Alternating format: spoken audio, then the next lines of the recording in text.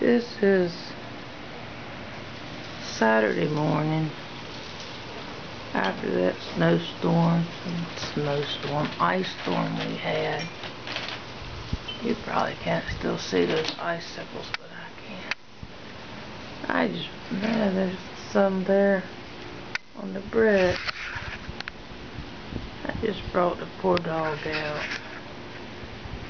And at the time, I wished I'd had a video recorder. But the more I watched her, the more I was glad I hadn't recorded her, because it was painful to watch her. That's ice right there. Trying to find a spot to go, and she was slipping and sliding.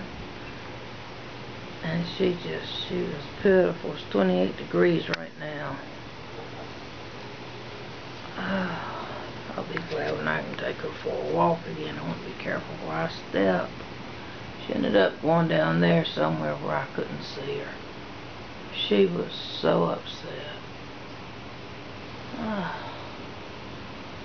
Just goes on and on and on and on. But anyway, so far we haven't lost power. Sky's still cloudy, but it's supposed to be over.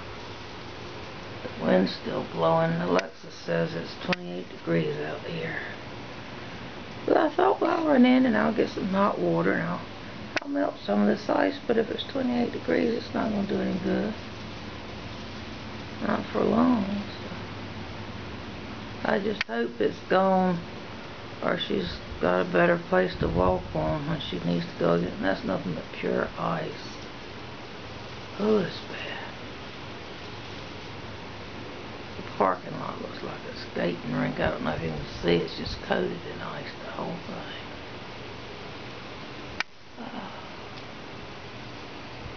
Alright, well, we'll hope next time she needs to go out, some of this mess will be melted, because she was just so unhappy. And I wanted to help her, but I can't. There's no way in this world, even on part of my porch, it's just a sheet of ice. I can't help her. I don't know where those poor old cats are. If I had my way, I would have opened up the clubhouse door and they could have gone in there, but God only knows where those poor creatures are.